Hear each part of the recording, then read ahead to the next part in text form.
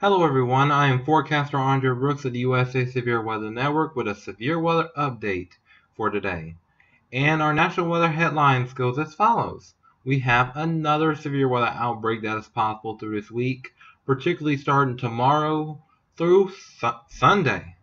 It's going to be a multi-day severe weather outbreak / events, and it's due to the strong upper level disturbance in the atmosphere along with a surface cold front.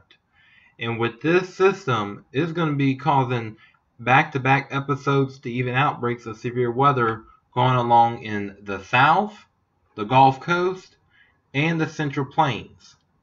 And with that being said, all modes of severe weather are possible with this system.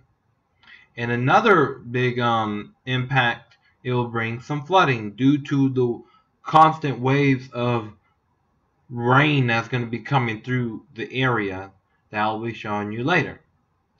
So, what is the setup here?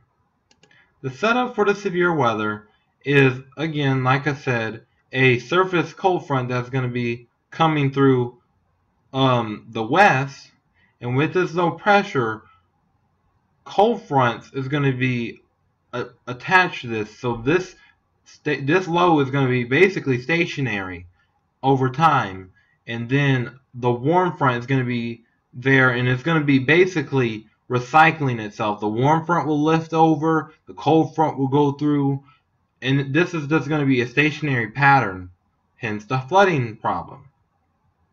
So with this severe weather, the warm moist air from the Gulf of Mexico will rise up into the southern central plains, into the south, and also with the directional wind shear and the high Cape values and cold air aloft from behind the cold front, this is the ingredients needed for a severe weather event to even an outbreak, especially on Friday with the Storm Prediction Center having a 30% chance of severe weather, and that is quite rare for a day 5 outlook.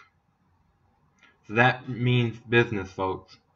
And so for Tuesday through Sunday, I've highlighted a general risk of where severe weather is possible to probable, from Texas all the way leading into Louisiana, Mississippi, western Alabama, and to parts of Arkansas, covering the majority of the whole state of Arkansas, Missouri, Oklahoma, around this region.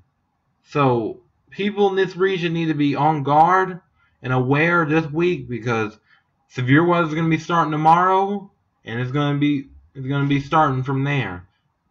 So this point forth, this is going to be back-to-back severe weather event to outbreak even possible on Friday.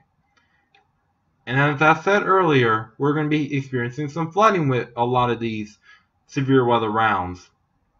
So expect some flooding to occur. And I have highlighted in this green area where the region is likely where you can potentially see 4 to 6 inches of rain or even greater. And again, it's due to the strong storms that's going to be occurring within the same areas within the severe weather event. So here's a few tips for you. Have your radios ready. Please stay tuned with us, but also refer to your National Weather Service for official watches, warnings, and any other advisories that pop up.